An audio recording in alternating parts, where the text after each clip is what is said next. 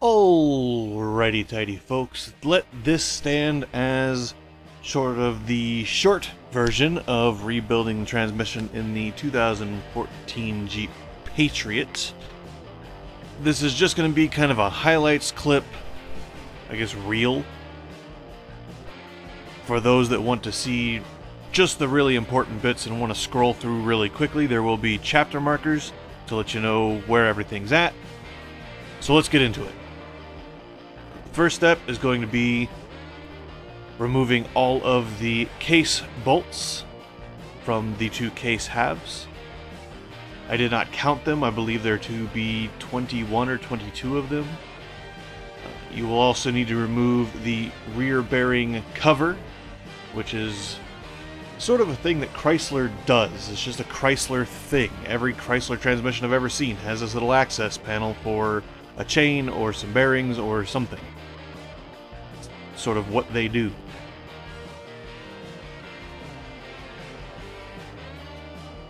Keep in mind that this footage is sped up nearly twice as fast as the full-length video. If there's something that goes by too fast, you can always go to the full-length video and find roughly the same place. Everything is marked in it with chapters as well, and this is all the same footage, just cut down really small and sped up very quickly. You'll need to remove, there are snap rings that hold the bearings in place in the case to keep them from walking in the case. You might need to smack the case side with a mallet or a dead blow of some kind to get it loose from the RTV. Here is the video of the input shaft or main shaft bearing play. You can see I'm prying on it from the opposite end of the case there, where they provide you a little groove for you to stick a screwdriver or pry bar in to separate the case halves. And that is way too much play. That is what was making that dugga dugga dugga noise that you heard in the diagnosis video and the removal video. So you separate the case halves and get everything set apart so we can start inspecting things.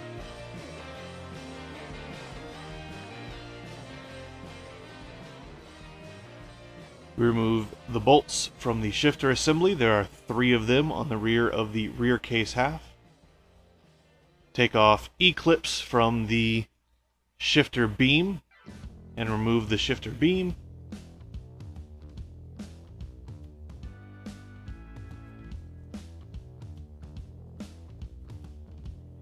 And then we go to removing the rear bearings from the main shaft and the counter shaft with a tool that I made. There will be an image in the main long video, again with a chapter marker. You can make the tool yourself or you can purchase them. They are available. They're a little bit harder to find, the type of tool that I would have preferred to use, the kind that I made for here, but they are available. They are manufactured. And I want you guys to keep in mind that this footage was about 5 total hours of recording that I've now cut down into just a couple minutes. So do not let this video stand as a measurement of time that you should take and expect to perform this job on your own vehicles. This is absolutely not the video for that.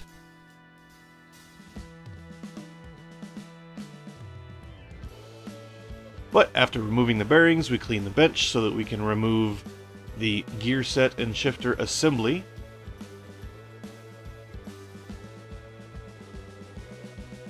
In the other video, I did a bunch of inspection and cleaning and such that I showed in the full length that we didn't get here.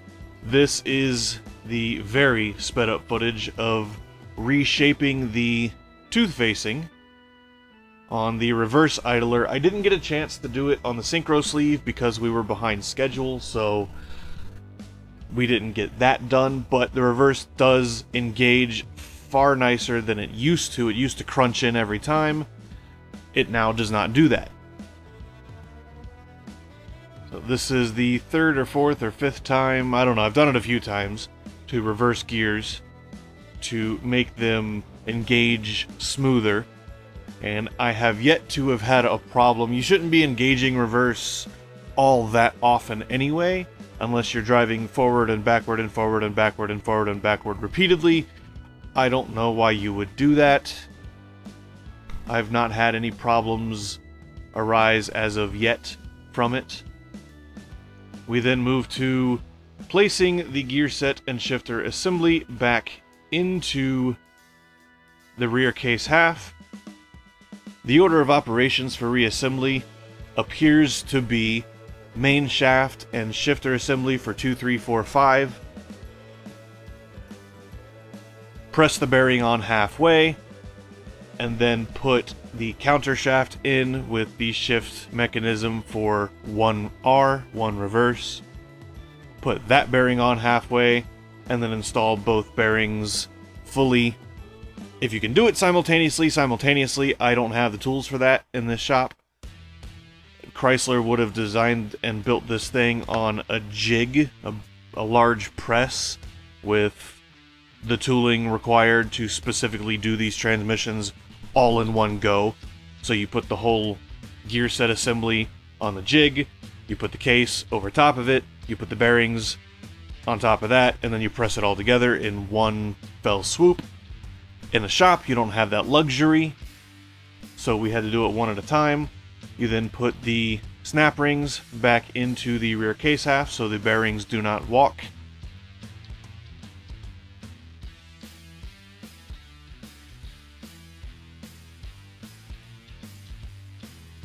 And finding enough materials to use as shims so that I could effectively press the bearings onto the shafts.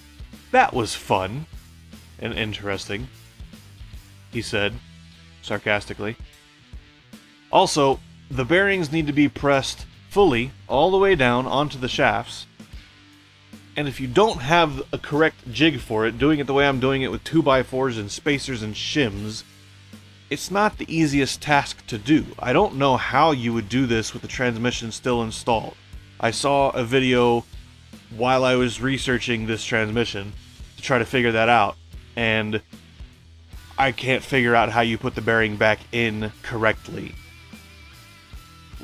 without disassembling the whole thing and damaging the transmission. We then moved to removing the differential bearings. I had to cut them off. I mentioned in the primary long video that this is sometimes the way you have to do it, depending on the tools that you have available or that you can purchase.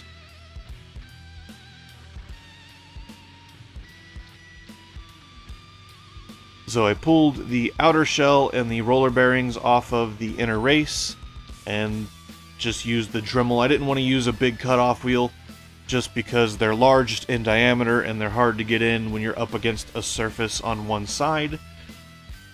So what you generally do is you cut them at about an 30 to 45 degree angle, and at some point you will remove enough material that you can hit the air hammer or a chisel and a hammer or a screwdriver and a hammer or something, and the rest of the thin material will snap and the inner race will be under tension. It should usually pop loose from where it is pressed on. This one did not do that. It took me quite a while to get the inner race off of both sides of the differential. Again, I was going slow so as not to damage any part of the differential while I was doing this. But we have brand new bearings that came in a kit that was surprisingly not as expensive as I would have expected. I think it was $160 or $180. This is 2024, so that's saying something. The Harbor Freight pullers that we had weren't big enough for the larger of the two differential bearings. No idea why they were two different sizes. They were just two different sizes. So I kind of had to fudge it a little bit, where instead of trying to pull it off, I just cut the whole thing apart anyway, manually, with a little Dremel. And it's possible, but it's, again, slow. But sometimes slow is good. Slow and steady wins the race, right? That's what they say. With all of that done, we can put a little bit of ATF on the bearings, set them back in the case, set the differential back in the case, and set the bearings back in the races. And put all of the gear sets back in. Again, that's in the full video. If you want to see that in its entirety, make sure you go check it out.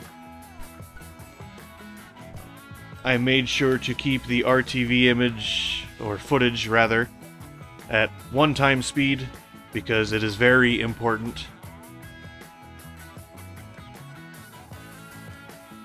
Or half of the RTV footage at 1x speed because it is very important. You don't need to see it twice at 1x. But then you put the case halves together. Make sure you get the bolts in so you're not separating the case halves and losing your potential seal from the not yet cured RTV. Once you have 1 or 2 bolts secured, you can then flip it over, put all the bolts in, torque them down. I put them at about 24 foot-pounds. You can look that up on a converter online yourselves if you need to know Newton meters or pascals? Kilopascals? I don't remember the other measurement.